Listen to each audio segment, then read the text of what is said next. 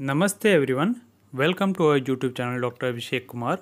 Today we are going to learn about the histology of peripheral nerve, this transverse section of peripheral nerve. Here the structure we are making, this structure is called as, here we label as the epineurium. So the outermost connective tissue layer is the strong fibrous sheath that is called epineurium that binds all the fascicles together. It consists of dense irregular connective tissues that completely surround the peripheral nerve. Here the round structure, this is a thin connective tissue layer, consists of specialized cells called as perineurium. Here we label as perineurium. These all round structures are perineurium. So the perineurium is a thin connective tissue layer that consists of specialized cells that's called the perineurium that extend into the nerve and subdivided and surround one or more individual nerve fascicles. Along with this, the perineurium also contains some cells like fibrocyte cells. Fibrocyte cells are also present on the outer margin of perineurium. Here the structure of axons are present inside the perineuriums.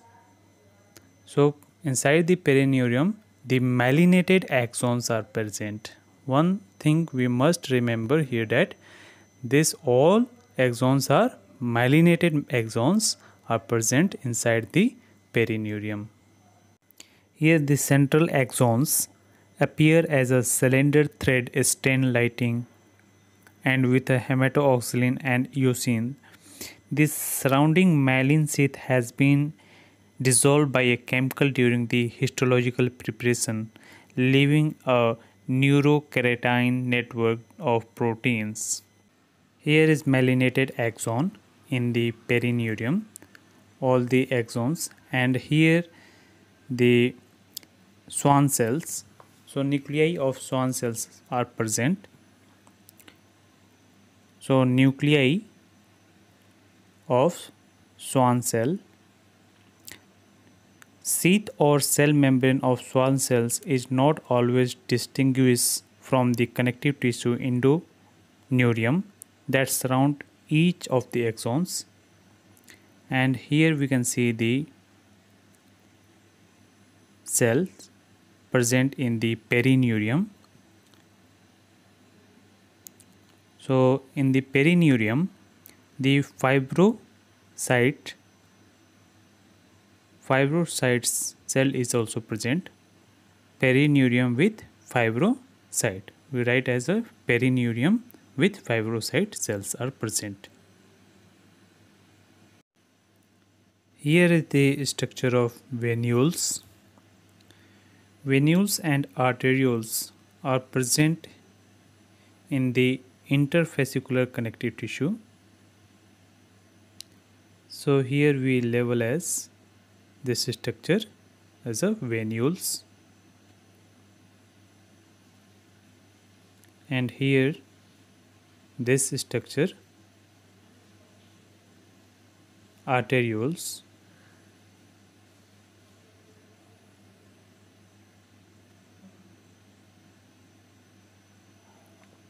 And in the peripheral nerve, some of the structure of adipose cells are also present. Here we label as this structure we label as a adipose cells. So adipose cells, we know that it is having flattened structure, and all this area we draw is a interfascicular connective tissue. The collagen fiber of connective tissue endoneurium are frankly distinguishable, whereas The fibrocytes in the connective tissue of endoneuriums and perineuriums are clearly seen.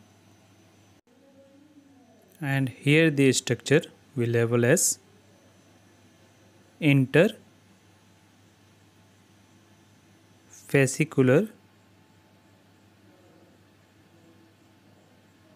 connective tissue. Interfascicular connective tissue. The extension of perineurium with the blood vessel between the nerve fascicles forms the interfascicular connective tissue. Here we can see the structure of interfascicular connective tissue, and here the nerve fascicles. All the axons together we called as nerve fascicles. This completes the whole structure of peripheral nerve.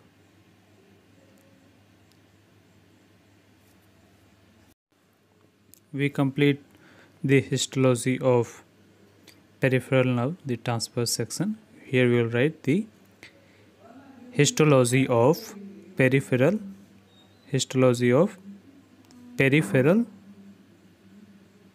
nerve. The transverse section, TS means transverse section. So this completes the histology of peripheral nerve. A quick revision: we see how to identify the histology of peripheral nerve. First is the epineurium, then the round structure is perineurium. Inside the perineurium, the myelinated axons are present, along with nuclei of Schwann cells are present, and in the perineurium the fibrocyte cells are present.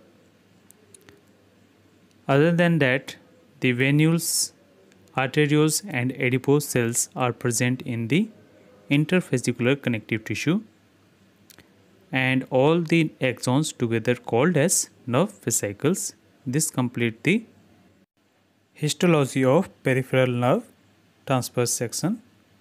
Thank you very much. Please do like, subscribe our channel and share this video with your friend. Thank you.